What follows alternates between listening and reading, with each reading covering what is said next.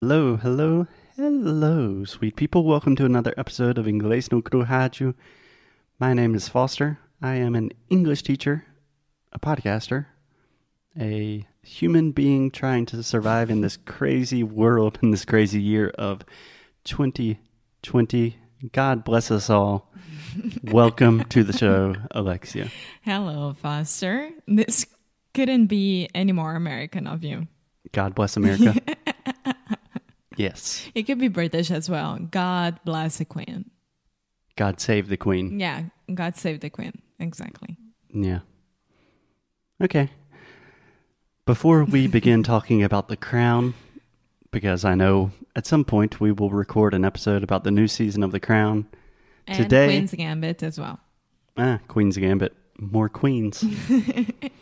Okay, my queen. Today on the show, we are continuing our conversation talking about difficult words for Brazilians to pronounce, and especially just words that Brazilians have the tendency to mispronounce. Yesterday, we started talking about different platforms that you can access on the internet or the internet. And actions that you take to those platforms as well, like post an audio, post a video, etc. Yes. So yesterday we kind of focused on Spotify, videos, audio, that kind of thing. Today we are continuing the conversation. And yeah, let's do it. Alexia, where would you like to begin? I think I would like to begin with the most difficult one, Okay.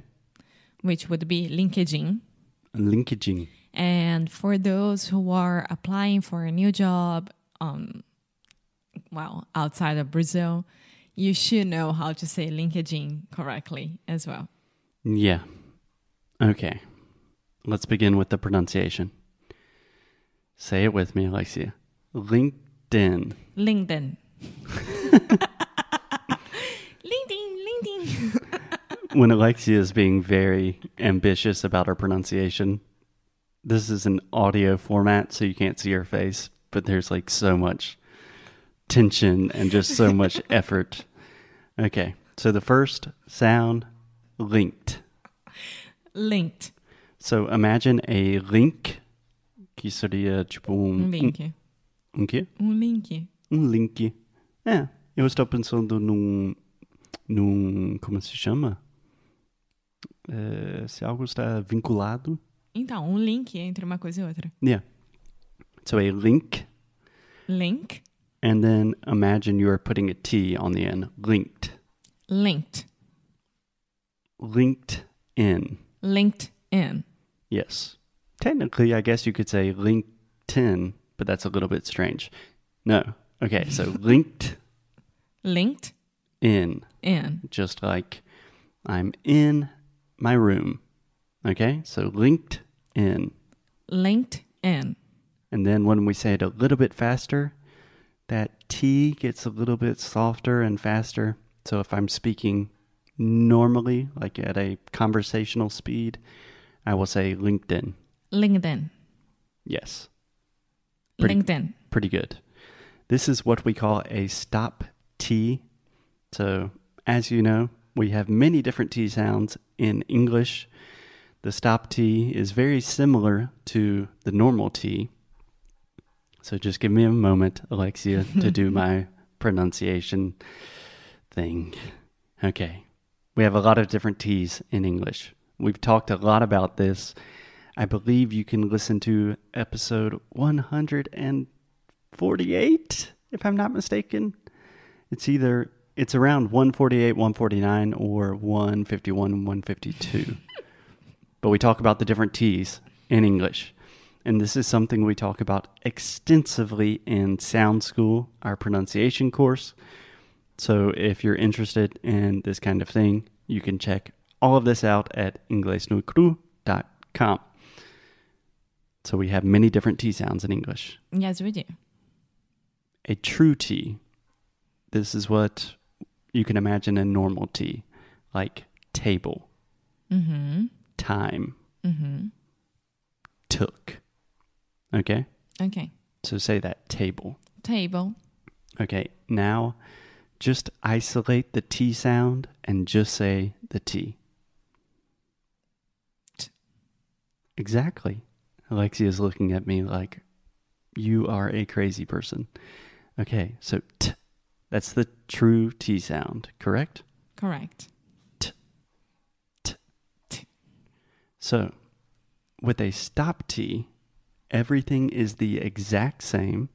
So when you go T, T, think about where your tongue position is, where your tongue is touching the top of your mouth. A stop T is the exact same thing, but we do not aspirate. Aspirate is a complicated way to say the T, the sh, T. So, stop T, we don't do that, but everything else is the same. So sometimes we use a true T and say linked in. Most of the time we say LinkedIn. Okay. Does that make sense? Yes, yes. Do you want to try that for me? LinkedIn. Okay, but you don't have to say it so fast. LinkedIn. LinkedIn. Yeah. So just imagine, try it with a true T first. LinkedIn. Say linked in. LinkedIn. Okay. Now try it with a stop T. Linked in. LinkedIn. Perfect. It's almost like it doesn't even exist. It's very subtle, but it's super, super important. The different variations of the T sounds in English is one of the principal ways that we speak fast. So would be quite the opposite of saying YouTube because we are pronouncing the T here. YouTube is a traditional true T. Yeah. YouTube. YouTube. Yes. Yeah. Here we just have to pay attention with the U. YouTube. Yes. Okay, so let's continue to YouTube.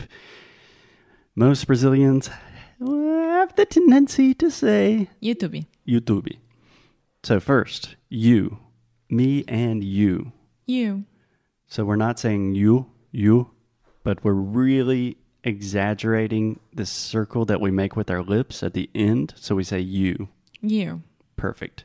YouTube. YouTube. So the last sound is the B sound. There is no E at the end. In writing, there is an E, but in speaking, the E is silent. YouTube. YouTube. Okay. So you watch videos on YouTube. And you can watch videos on TikTok as well. Which I think is Alexia's favorite social media platform nowadays. I love it. How do you say this in Portuguese? TikTok. How do you say it? TikTok. TikTok. TikTok. Much more difficult. TikTok. It's not. Just adding extra sounds everywhere. TikTok. TikTok. TikTok. Yes. So here, TikTok. TikTok. Yeah. So an interesting thing in the talk, TikTok. Ah. Yeah, that's like an ah sound, just like prato. Rato, TikTok. Guaraná. Yeah. TikTok. TikTok. And what about an old social platform? An old. Yeah. Can you say that one more time? Old. Yes. Perfect. An old social platform called Orkut. Orkut. Honestly, I do not even know how to pronounce this in English. Orkut.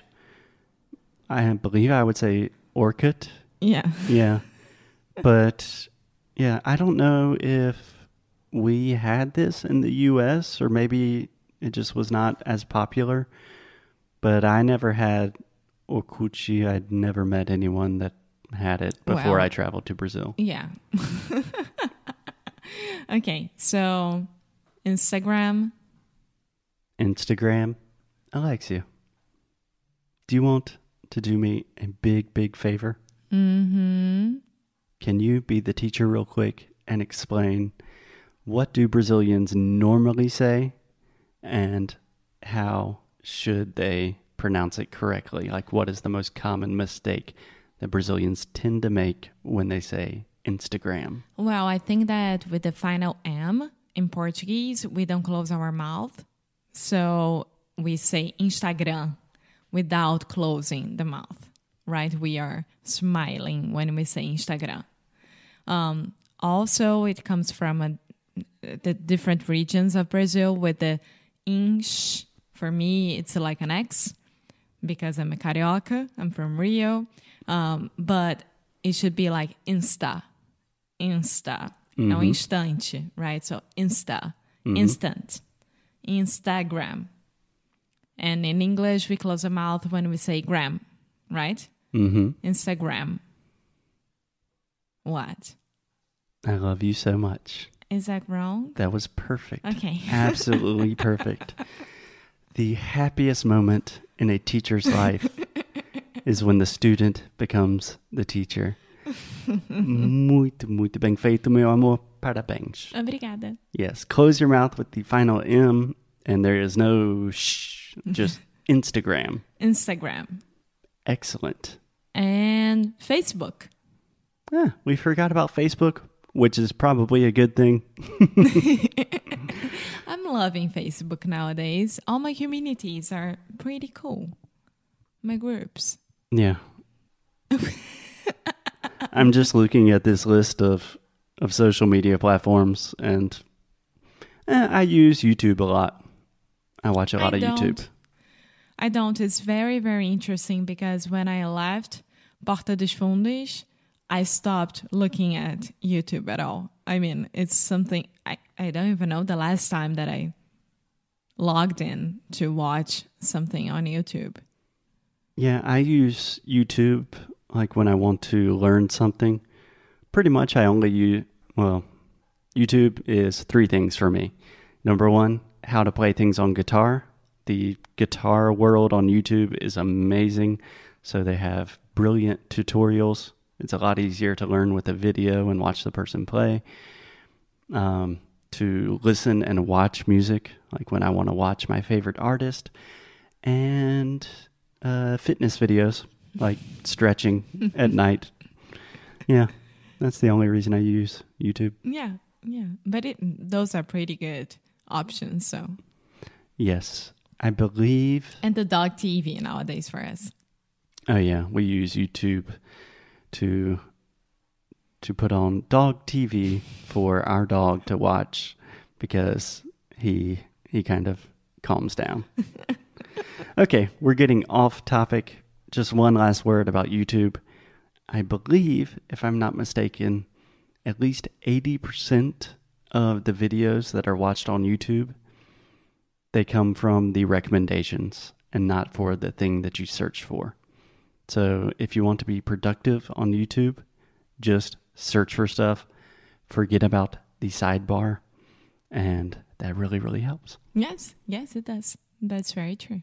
Okay, I am going on a tangent, so I think that is a good place to stop for today. Alexia, any last words? No, just keep up the good fight. And lose well.